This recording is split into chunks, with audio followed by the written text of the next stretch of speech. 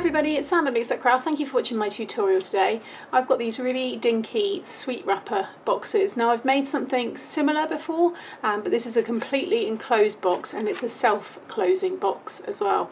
So the inspiration for this came from these tiny little chocolates, which are gorgeous.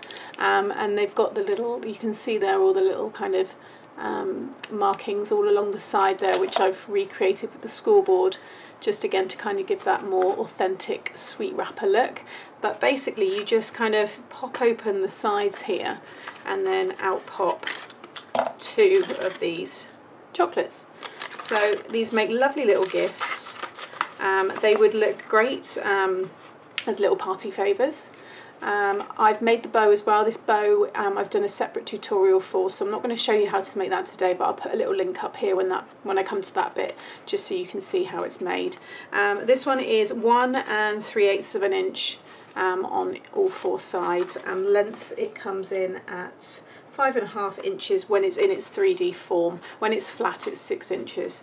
So it's just using one sheet of 6x6 card, and then obviously just your pattern paper and this piece here. But you may not even need to put the bow or this on. You can just keep them all plain and have them in a big basket, and they could be nice favours for people to take maybe at the end of a party that way. Now I've also done a whopper, so this is the bigger version, which I originally done first, and I thought actually these look better, I think, like this. I think they're really cute. But if you do want to do one, this is with one sheet of 12 by 12, and I'll put the dimensions for this one in my blog. Okay, but once you see how it's done, you can see, as long as it's a square size, then you'll be able to do this in any size you want. So 10 by 10, 8 by 8, yeah, every other size in between that. So pop that one to one side, leave all that there. So you are going to need just a few simple bits and pieces. So there's my little bow all ready to go. You need 4 pieces of 1 1/8 of an inch by 3, and that's to decorate your 4 sides. And then you need your 1 sheet of 6x6. So first of all, make sure I'm all in here. So along your 6-inch side, you want to score at 1/2 inch. Get the right end of my pen stylus there. So 1/2 inch, and then 1 3/8 of an inch, then 4 5/8 of an inch, and 5.5. Okay. Then you're going to rotate your card, and then you'll need to bring it in a ruler. So I'm just going to grab my metal one here. And you want to lie your ruler down so that it is against, just coming up to the 1 3/8 marker. So pop your stylus in at 1 3/8 and then pop the ruler just next to it. You're going to miss the first section, so that first score line, and the second section, and you're just going to score. So pop your stylus down and it will go in the little valley at 1 3/8 of an inch, and score that down to that score line, and then you'll be left with this score line and this score line. So if I just bring it up, basically all you're doing is scoring within this section at each of those same, so I'm going to talk you through them all, but you're just going to score each of those ones that I give you. You're just scoring within this, so you're missing this piece here, because we're going to score that all in a minute, but you're missing this section, so past that first score line here, and then you're starting from the second score line from the top, and then you're finishing here, and then you'll have that which is the second, well, we got 1, 2, it's the third score line. So you're scoring to the third, and then you're leaving to the fourth, and then to the bottom. So that one's at 1 3/8 of an inch. Then come along, pop your stylus at 2 3/4 of an inch. Pop your ruler down. Your ruler is just a guide for you to be able to hover your stylus past that first score line, down to that second score line. It will sit in the little well where it needs to. Okay, and that's at 2 3/4, and then just score within those 2 score lines. Then go along to 4 1/8 of an inch. Again, pop your stylus in, hover it over until you get to that second score line, and then score. So that's the 4 1/8. The last one then is 5.5. So again, pop your ruler in and your stylus. Make sure the stylus sits in, then put the ruler in, because the ruler is just a guide for you, remember. And then just bring it, hover it over, and then start again from that second score line and just score down to the next one. Okay, so you're doing 4 score lines within this large area that you've got. And the reason we're missing this section is because if you were to continue it, you'd have a score line here and here, and it would just ruin this front of that sweet wrapper style. We want it completely plain. So once you've done that, rotate it back again. I'm sorry, keep it in the same orientation, so you've just done those 4 score lines. And then what you want to do is at every 1/8 of an inch, so every single score line, you're going to score, but just to the first score line. So all the way along, and this is what creates that little, so this is purely decorative, but it gives you, I think, a really nice effect to make it look like a sweet wrapper. And I'm literally just scoring to that first score line at every single score line that there is, every 1/8 all the way along. Okay, now I've already done that side, so then I'm going to rotate it round, and then I'm actually going to do this one here. Now when you've done them, so I'm going to just do these ones for a minute.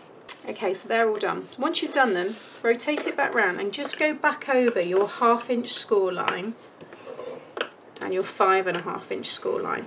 And basically it will just tidy up if you've gone over just a little bit, but it will give you that nice crisp score line again, because that's what creates our closure. So when that pops back into place, that's what closes our box. So just go back through those score lines again. Okay, so that is what you should have. So you'll have all those little score lines, then you've got 1 score line, another score line, then you will have 4 score lines in the middle, and then these ones again, and then all the little ones there. I will have a little template of how it should look on my blog, okay? But hopefully I've explained that enough for you. Also, what I must remember is that last one, so the one that you've done at 5.5 in the middle, it doesn't have to be. You can actually just score it right the way through. Okay, so from 5.5, just score all the way down on that one. Okay, because that's our tab, that's what's holding it all together. Okay, so other than that, so it's 3 actually that you have that are just within that middle bit. The last one can go all the way through. Okay, so now what you want to do is burnish all of your score lines. Just do that one, and then you can obviously do these ones. Okay, and that one. Now the middle ones, we're going to have to pinch those because we don't want to create the score line going all the way through, but we do need to help it a little bit. So just kind of just pinch, or just bend it. See what I'm doing there? Just so it's kind of got a shape that it wants to go into, but we're not, although you can kind of see it's very faint, that you won't notice that when it's all down. But just kind of just fold them just a little bit there. Okay, then I'm going to use some of my red tape here. You can use your wet glue, double-sided tape, it doesn't matter, it's just this is what I've got at hand, and I'm just running that along my tab and kind of hogging it against the score line. Okay, and then just make sure all of the air bubbles are out of whatever tape it is. Even double-sided tape, rub it over with your bone folder and it will create a much better seal. And then because we haven't folded these, you kind of need to like wrap it like that. Okay, so it is a little bit fiddly, but it's worth it because it gives you a really nice effect. And then just very carefully line up your score lines is the best way to do this. So I'm just lining up that one and that one. I'll do that end first. And then the rest you can then just kind of work it along. But as long as all your score lines meet. There we go. Okay, so at the minute we've kind of got this odd shape, but that's completely fine. Now where we've done our join, you want that to be at the back, and then these two at the front. And then what you're going to do is you're going to start to squash them down, keeping this as straight up, facing upwards as possible. So pinch it up to the score line. Don't worry about this. Now what you want to do is start popping this all in up to that score line. So it is you've got to kind of work it into its kind of place. And then again on this side, just kind of squeeze it like so. Now we could score this, but it's not worth it. It's so much easier just to do this and then just pinch. So you're creating a triangle. So it's just like a sour cream, the bottom of a sour cream box. Okay, so that's what we're doing there. So you can see I've just pinched, and now that stays closed all on its own. So again, I'll do it on this end. Make sure this is facing upright, and then just go down and squeeze just squeezing the end bit between your finger and your thumb, just the bit where we've done all those score lines, and then just kind of work your way up. And once it gets to that score line, because you've burnished it, it will naturally just want to take that form anyway, and then just pinch. And again. Now that one's where the join is, so it'll be a little bit thicker because you've got two bits of card over each other. There you go. And you see what I mean now, so we've not got those score lines. You would have had them continue through there if you'd done that. I mean, try it if you think it'd be easier for you, but it might just ruin the overall effect. But I hope you'll agree that's not too difficult to do.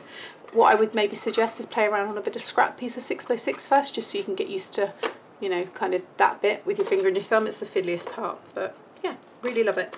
So now you just want to stick down all of your pieces. So grab that one. Where's my glue? So I'm just going to stick all of these on all four sides. Okay, so I've just decorated those four sides there, and then I've got my bow here, and I'm just going to splodge a load of glue. Again, I go through these so quickly. I feel like every tutorial I'm always kind of shaking out all the bits. Okay, ooh, and then just pop that one. Again, make sure your seam is at the back, and this will fit. This is the second smallest one. Okay, so when you go to the tutorial, which will be up here now, this is the second smallest of the bows. I do 5 different sizes, and they're really easy to make. It's using some bunting or banner dies that I have. However, you can make them with just normal strips, and I'll show you how to do that as well. So there we go, just hold that in place a little bit longer. Okay, so that's now stuck down, and then you just pop it open, so it just pops at the back, and then I can just pop 2 of those chocolates in and just literally just squeeze it back down. It all just falls back into place. So there you have it. I think they are absolutely adorable, my mini little sweet wrapper boxes. So there you go. Give me a thumbs up if you enjoyed today. I will pop everything else on those sizes for the bigger one in my blog as always, and all the links to everything. And yeah, until next time, I'll see you then. Thanks for watching. Bye.